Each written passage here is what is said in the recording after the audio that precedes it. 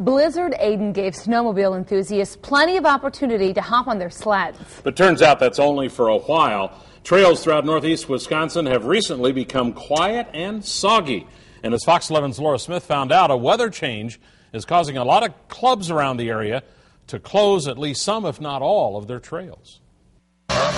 Earlier this month, heavy snowfall got snowmobilers revved up for some fun. It's like an early Christmas present for us, you know. But since then, trail conditions in much of northeast Wisconsin have gone from this to this. It does disappoint you because you want to get out there and ride because it is an enjoyable sport and we only have a limited amount of time to do it. In Brown County, officials have shut down the entire trail system. Unfortunately, because of the lack of good snow conditions, we had to close the trails as of Tuesday. According to the State Tourism Department's website, trail systems in Outagamie and Winnebago counties are also closed.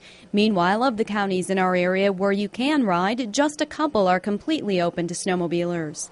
And with warmer temps and rain in the forecast, many of the trails still open will likely be forced to close. Some of our clubs have already started closing trails in advance.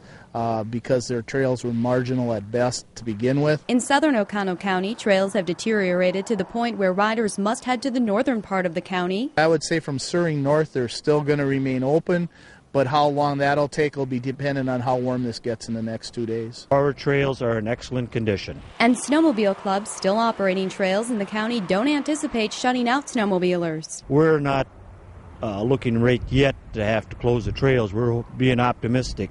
Snowmobilers are responsible for checking trail conditions. Riding on closed trails is considered trespassing, and fines can start at around $250.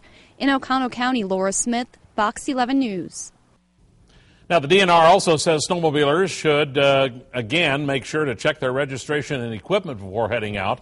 And there is a link to snow conditions across the state available online through the Newslink section on the right-hand side of our homepage.